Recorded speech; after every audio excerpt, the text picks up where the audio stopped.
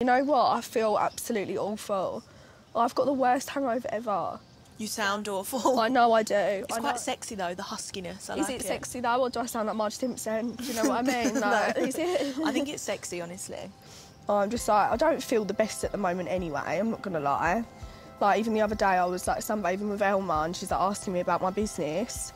And like, I don't want to talk about it because like it's not going on anymore. Yeah, no, and that's what I mean. Like, this is fine, this happens also. It happens with me. I had a clothing brand and it lasted a couple of months and then I shut it down. It's just, like, so rubbish, like. I put so much into that and I really wanted it to do really well. Yeah, but you put too much pressure on yourself. Yeah, you do. You're never going to excel on the first thing you ever do because it's all trial and error. And there's part of me that just feels embarrassed. No, don't feel embarrassed. Who cares? Like, obviously, we had this massive launch and the brand was, like, doing amazing on our first drop. It sold out. And then there was just, like, miscommunication between, like, everyone that was involved for our second drop. And they just didn't want to continue. I'm such a proud person and like I wanted it to go really well and I genuinely thought it was going to do amazing. It wasn't meant to be, yeah. And that is fine. Like, something else will come and it will be meant for you. Yeah. We love you, Chloe. We think you need a sweaty hug. Oh, yeah. I'm very sweaty. Oh, my God. Pete did tell me that Hannah and Liam had kissed in a game at the cabins. I ain't shocked. I know that boy like the back of my hand. Someone has only got to look at him for longer than 10 seconds and he's into it. Do you know what I mean? He thinks they fancy him. He wants to be with a girl. It doesn't matter who they are, what they look like, how long it's been going on for. He wants that. He wants someone there. How does it make you feel, though, that he's kissed her? Sorry. Oh. Sorry. Go on, you've got to let it out, Dan. Let it out. Just let I it can't out. have you sitting at home being upset. I'd rather you get upset here. It's just hard. That's why I don't really speak about it, because I'd just rather not get upset. I just never want anyone to make you feel like this, because you're worth so much more than that, Dan. No, I know. And one day you will meet someone that will make you so happy. I just never want to see you this upset over someone like Gatsby. At the end of the day, like, if you're going to be cracking on, don't set indirects about me. Let me be happy with my circle of friends. Yeah. You be happy with your fake circle of friends and your new relationship, and then we can crack on with our own lives. I've honestly never seen a smile so big on your face since you've been single. Literally. And that says a lot, Dan. We all have to have relationships like that because that will show us that that is not what we want and that is not what we're going to settle for. Now, leave that chapter closed It's done. and move on. Done. And it's been a bit of a strange old time, isn't it? You go into hospital in a few days for the operation, which has been on my mind. I always sort of, with you and Dad, I'm so close with you both, and I've always felt you was immortal. Yeah. Obviously, I know you're worried about me. Do you, how does that make you feel? I don't think I've fully accepted it. Like, my mum is going into hospital to have a major operation to cut out the worst disease in the world of her body. That is terrifying. No matter, you can't beat around the bush there and people go, oh, it's caught early. It doesn't matter. It is caught early, though. Yeah, it is, but it doesn't take away. I know. That word, when you hear it as a son, is f***ing devastating, and I would not wish it upon anyone. I didn't register it for a couple of days. I shrugged it off. It's a shock, isn't it? You rush into straight away, right, what we're going to do, and your mind goes 100 miles an hour, but then at a point you're sitting there, all of a sudden you're thinking, obviously I had my bad day, didn't I, the other Wednesday, and I couldn't even go to work. Didn't even want to get out of bed, did I? It's just, it hit me that later on, and that's what I think it does. And that's what I worry, that I want you to have accepted it and be in a good place with it, and not to hit you at some other time. Yeah. Because obviously it's only Friday, and I'm going in, and... I found it does. I found it hits you when you least expect it. Like, I can't even talk about it. It's okay. Don't get upset. Ain't fair. Sometimes life isn't fair, but that's, we're going to get through it together and it'll be all good again, won't it? Yeah? Yeah. Love you. I love you. Yeah. Don't get upset. I've got to 30, and it is a bit of a milestone, and I am happy. Am I happy? Yeah. I'm happy, but... Come on, Seth. Don't get upset.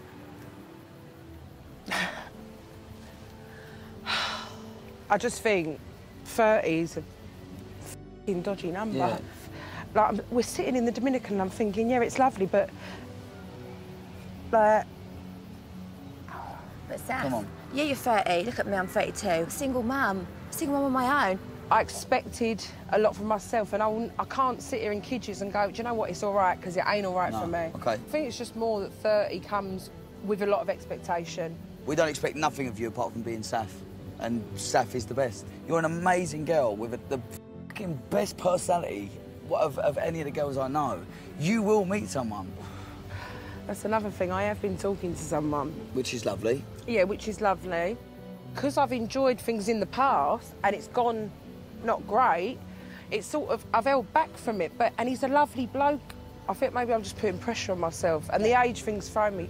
Like, listen... Stop thinking about the age. When you just let things happen and let life evolve, it's going to happen for you. You make me cry. Don't cry anymore. Don't cry anymore. I'm crying, River. Give me a cuddle. Don't cry anymore. So what else has been going on? I see Junaid and Danny the other day.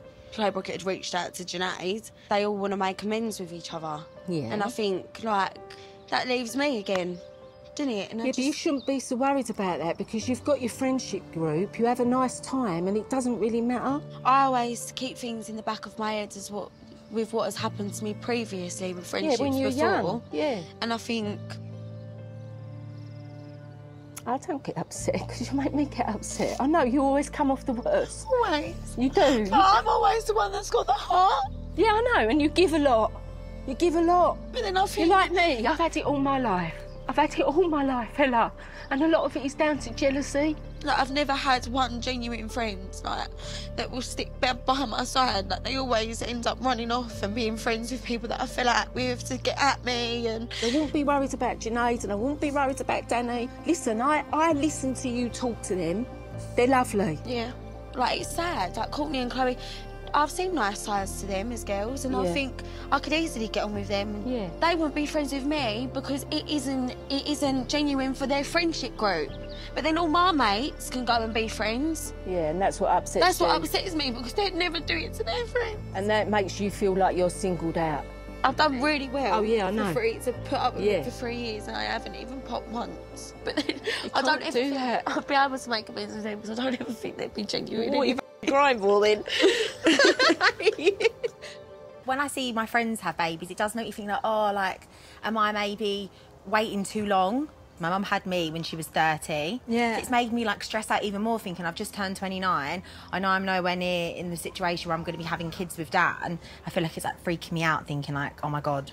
You need to stop putting pressure on it. Like, nowadays, things happen so much later in life. People get married later, people have children later. It's not like when our parents all got married. My mum got married at 20 years old. That's mad. And she had my sister at 22. At 22 years old, I was still a child. I was a child. I'm still a child now. Like, I think I'm still a child now. The joys of being an adult. How long have you lived away from home for?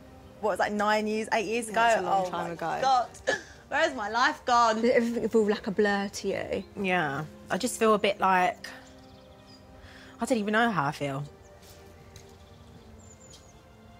Is it like you want more in your life?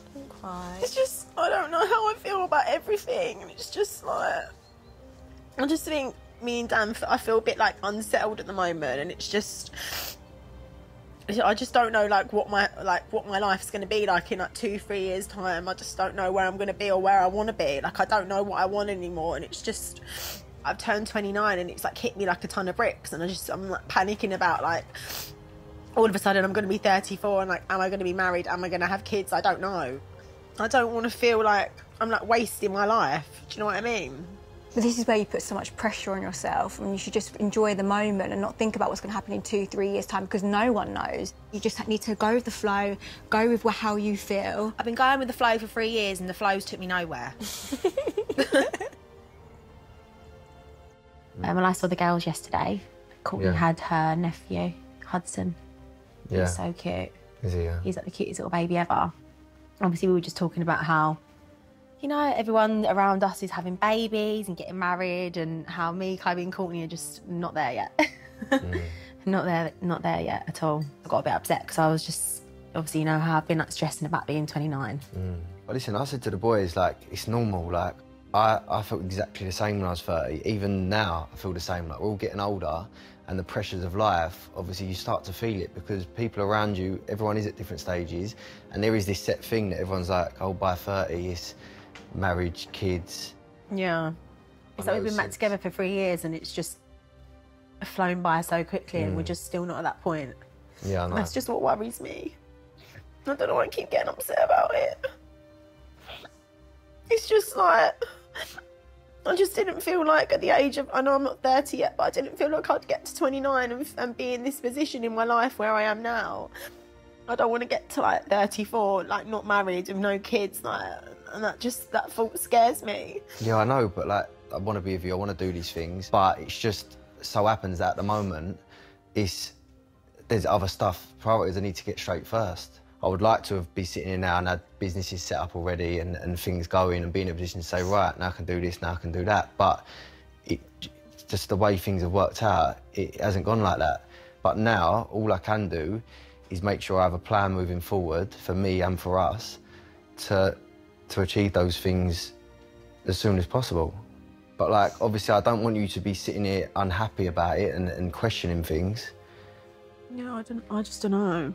We've been together for like such a long time and I feel like we've hit like not a bit of a wall, but I don't know, just feel a bit weird. I just feel like worried and like stressed about everything. I don't want to keep getting upset about it, but I just can't help how I'm feeling in my head. Like, you know, of course, but like if you're feeling weird about our relationship and things in that sense, you need to tell me. Do you know what I mean? Because that is a problem. Like if you're not 100% in this thing with me, like you need to say. I don't like talking about stuff like this. But I don't want you to keep getting upset. I don't. I know. But like we have to talk about it. We can't hide from it. It's all just a bit much. Like, I just don't even know what I want anymore. Like, I do know what I want, but it's just like, where it's not happening, it just worries me. I don't really know, like, what the right thing is to say or do.